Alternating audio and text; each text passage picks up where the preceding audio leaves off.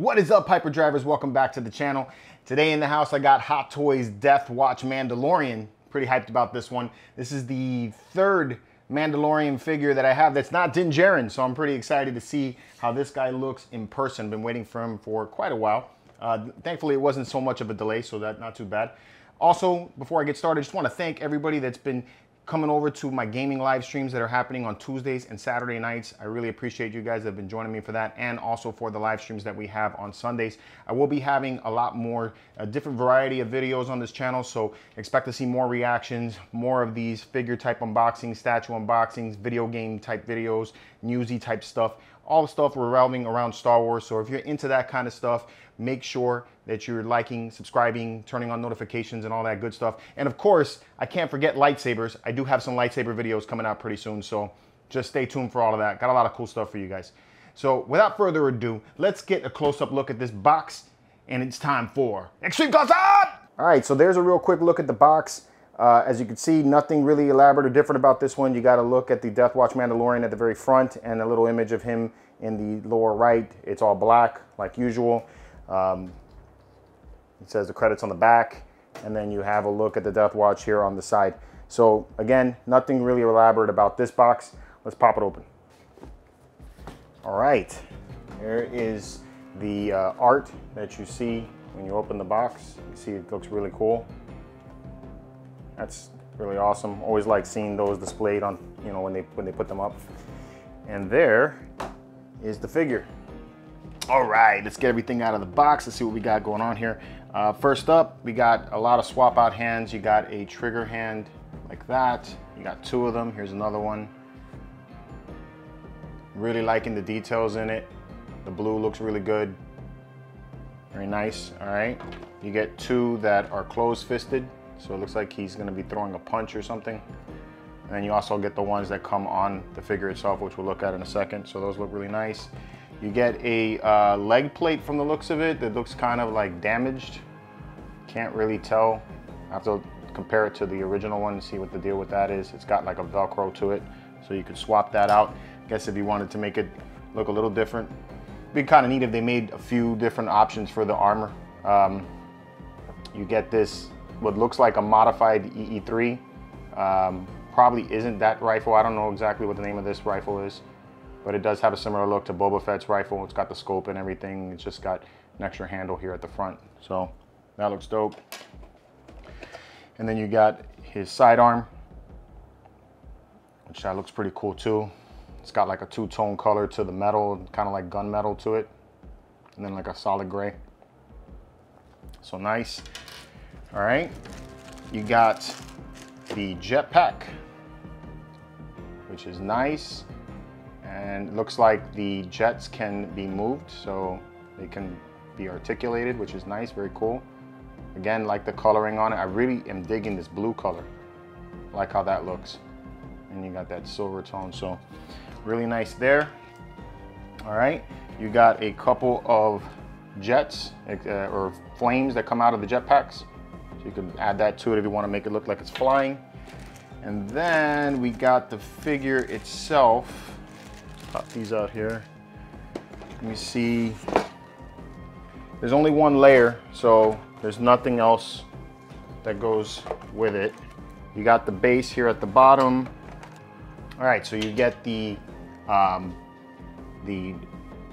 like this, or the rod that's flexible, so it allows you to pose it when you have them flying, if that's what you want to do. You get a waist grabber, like these a lot, so that's really cool. And then you get a sculpted base, which is really, really nice. I've always liked sculpted bases. I like this terrain, it looks really good. Looks like it's spelled correctly, Death Watch Mandalorian. I gotta make sure about that because I've had some that come in misspelled, but that's how it looks. So, really neat. Liking that. All right, Star Wars Death Watch Mandalorian. All right, and then we got the figure. Let me get all this plastic off and we'll take a close look at him. All right, I got all the plastic taken off of it, and let me tell you, I am really, really impressed with the look of this figure. This thing is really, really cool. Love the weathering and the blue. That came out really nice. Check out that helmet. There's good articulation in this thing too. So you can see the detail in it. It's really, really nice. Love the weathering, like I said. So you can tilt your head side to side like that. You could turn all the way forward, all the way that way, all right? You can tilt forward like that so he's looking down. You can tilt up. And then of course you have articulation in the viewfinder. All right, this is very delicate, so I would be careful with that. I like the Death Watch logo here on the shoulder pad. So your shoulder pads are gonna have, they're gonna be stuck on there with Velcro. I tried to remove some of it so I can see if I can figure out how to articulate this arm a little better, but you know, it's very, very tight on there. It kind of removed the Velcro a little bit on it on accident, so I may have to glue it back on. Otherwise, you have some articulation in the arms, you could see, but because of the undersuit, it's very restrictive. You got that kind of motion there going forward, and you got about that going back, all right? You do have double joints in the elbows, so you can bring the arm way up, so that's cool. All right, and of course you got twisting and turning in the wrist and that, just like any other hot toy. Now, because there's not such a thick belt on here, you do have a lot of articulation in the waist. You can see it could twist the waist a lot, so that's cool. I can go forward like that. I can pull back like that, which is cool. So lots of movement there in the waist. The legs, kind of like the same thing with the arms. The undersuit kind of restricts a little bit. His gun holster right here is actually attached to the belt and then also to the thigh. So it kind of, you know, pulls with it. So you have only so much movement there with the legs. But again, super nice detail in the armor. You can see that. You got dents and all kinds of stuff going on there to make it look like he's been through battle, which is great. You got the cool knee pads. I like the way the knee pads look. All right, you got double joints in the knees. Like I said, this thing is very, you know, posable. So I like that, really cool. So it feels nice and stiff. The boots look really nice. Check out the weathering on the boots. They got wear on the tips of the boots. So that looks really cool. All right, you can tilt the foot forward like that, and you can go back about that far, and you got some side to side. So lots of play with this character. Probably one of the more posable Mandalorian figures that I've received. Definitely a hell of a lot more posable than the Armorer was, or the Heavy Mando. So really, really cool. All right, let's put him in some poses. All right, there goes my first pose. Simple, basic, just have him standing there just like that. Some of the things I do like about this figure is that they carried over some of the other you know, pluses that I thought about other figures. Like for instance, the jetpack has a magnet that attaches to the back, makes it very easy to put on, so you don't have to worry about clipping it into anything. So that's really cool. I'm also digging that the way they did the gun holster, which, let me see if I could spin that around here a little bit faster. But the gun holster here, that part, the strap that comes down, that also has a magnet, so it makes it very easy to put the gun in its holster and then just, you know, clip it in. You don't have to worry about taking and looping it through anything, which is really nice. Very easy to pose in this stance. You know, nothing too elaborate. He stands on his own. He's got a really good balance. So that's also a nice plus with this figure.